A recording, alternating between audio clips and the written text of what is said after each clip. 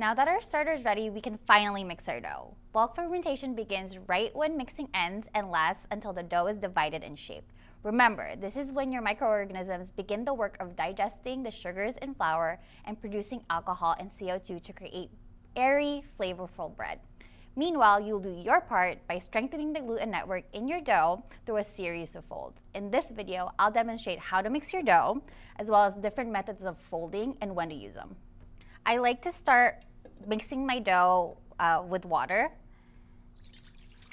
and then I'll add my starter to it. I like to do it this way because it also, you can kind of do the float test while you're doing it. So if your starter floats, like look at this little guy, it's floating. That means your starter's good and it's ready because it's built a lot of CO2. Okay. Now I do my flour. I do it this way because then I can make sure that the flour is really hydrated.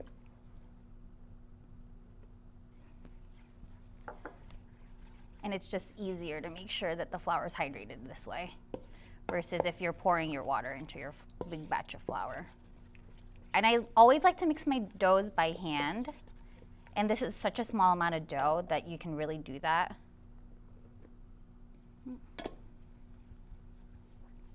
So if you're familiar with baking, you can kind of recognize like adding your flour little bits of a time so it doesn't clump, and you can get your dough really consistent in texture.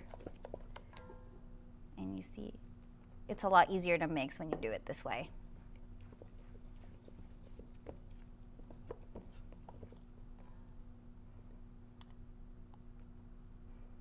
So this process is really easy, but what you want to make sure is that you do get all your flour hydrated, because it can get really hard to get dry clumps of flour incorporated in your dough if you don't get it all hydrated at this point. So when we get to this point, I like to switch to my hands.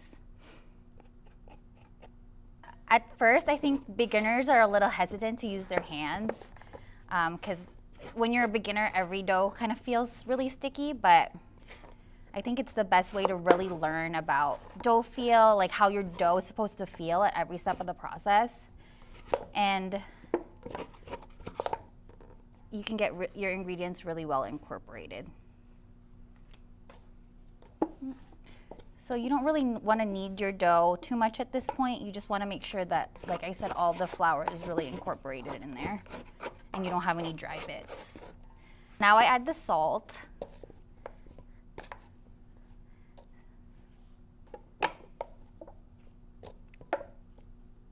Okay, so we're kind of getting there. So a dough scraper like this is really handy for getting all the dough out of your hand, the sticky dough out of your hands, and then scraping the sides of the bowl to make sure you get everything in there.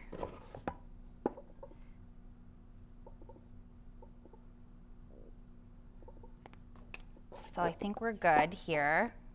So at this point, I think we're done mixing. Our dough is still a little bit sticky. You can kind of feel that all of the flour, there's no more dry bits of flour, and also watch out for those grains of salt. Once you feel that all of that is incorporated, then you're pretty much done with mixing. At this point, your dough is not going to be super smooth. As you can see here, it's really sticky, and there's not really a lot of strength to it. So, but that's what we'll build during the entire 4-hour process of making your sourdough bread. Right now, we're gonna leave this to rest for about 30 minutes, and that'll just let the flour hydrate, and you'll see a huge difference just between right after mixing and after your rest period. So at this point, I like to transfer my dough into a clean bowl, just so that you don't get all these dry bits of dough incorporated into your final dough at the end, because it might not be like hydrated at the same rate, and you really don't want that dry patches of flour in your dough. There you go. So we'll cover this and let it rest at room temperature for about 30 minutes.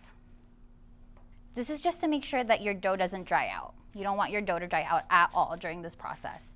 And we'll let this rest for 30 minutes. Okay, let's begin with a few different ways we can develop the strength of our dough. So why fold instead of knead? First of all, sourdough bread dough is usually very sticky and nearly impossible to knead. Also, folding helps align the gluten strands into an even, organized structure, which gives the dough the integrity it needs to expand during fermentation. The two folds we'll be using today are stretch and fold and coil folds. Let's begin with a stretch and fold, which is exactly how it sounds. You just stretch the dough out and fold it over itself. Our dough has been resting for about 30 minutes now, and it's time to complete our first stretch and fold. So when I do my stretch and fold, I like to have a little container of water right beside me because it just helps your the dough not stick to your hands. So it's really, really easy. It's pretty self-explanatory. Grab the portion of dough that's away from you and stretch it as far as it will go without it tearing, and then fold it over itself. And then you flip your bowl 90 degrees and do it again until all sides are folded. So I'm lifting another side of my dough, stretching it out as far as the dough will go, and then folding it over itself. So you'll kind of notice that our dough looks just a little bit smoother at this point, and it's not super sticky like when we first started. And that's because we let the dough rest, and it's now more hydrated than it was before. There you go. Last one. Stretch. Oop, and fold. So by the third or fourth fold, you'll kind of notice that your dough is feeling a little bit tighter, and that's because the gluten is just kind of tightening up, and that's why we let it rest, so that the gluten can actually expand and stretch out. And now we'll cover this with plastic wrap once more and let it rest for another 30 minutes. Okay, now we're ready for our first coil fold. Coil folding is a really gentle way of folding which relies on surface tension and gravity. Coil folds also help to ensure an even fermentation rate and a uniform crumb structure. Okay, so now let's demonstrate a coil fold. Get your water. I really love using this little bit of water because, especially for bakers who aren't used to handling dough, it makes the process a lot less sticky. So what you need to do here is just lift the center of the dough until the ends release from the bowl. Okay. So as you can see, instead of pulling up like we did with the stretch and fold, the dough is kind of doing the work for you as it kind of drapes down. And then all you need to do here is tuck the ends under.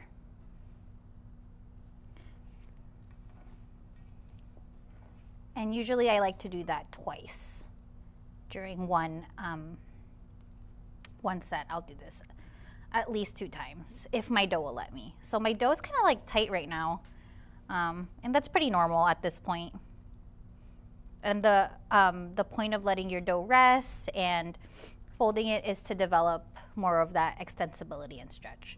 So now let's just gather our dough up, and as you can see, it's kind of formed a little bit of a coil. And that's how you do a coil fold. So that was our first coil fold, and we'll do about 2 to 3 more of these depending on how dough is developing. Right now, I'm just gonna cover it with plastic wrap and let it rest for another 30 minutes. So now we're on our second coil fold. Always start with wet hands. As you can see, the dough is a lot smoother now. You might be able to even feel the consistency is a little bit more stretchy and slack. So we're lifting it out of the bowl. Again, we're letting the gravity do most of the work of stretching itself.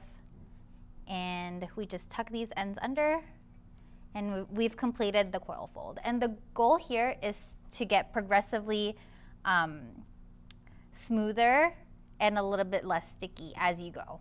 This time I only did 1 coil fold because as you could see, my dough wasn't as stretchy as before, and you don't want to force your dough to do another fold if it doesn't need to, because you really want to be gentle and you don't want your dough to rip. So now we'll cover this with plastic wrap once more, and we'll let it rest for another 30 minutes. So now we're on our third coil fold, and same exact process as we've done before. All we're doing here is letting the dough release from the bowl and kind of go down, and then you coil it. A good way to test out whether you've built enough gluten structure in your dough is by performing the window pane test.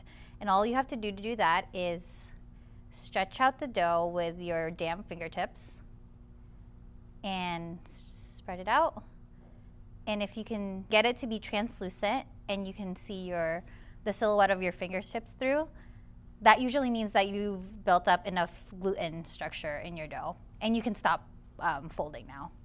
So if your dough doesn't pass the window pane test at this point, you might have to complete another set of coil folds, and you just kind of keep testing your dough until it gets to that point. But remember, you have to be very, very gentle when you lift that dough, because if you handle it too much or handle it too roughly, it might rip that way, and you might have already developed enough dough strength. So that's our last coil fold. Now we're gonna cover this with plastic wrap and let it rest for an hour and just let it ferment.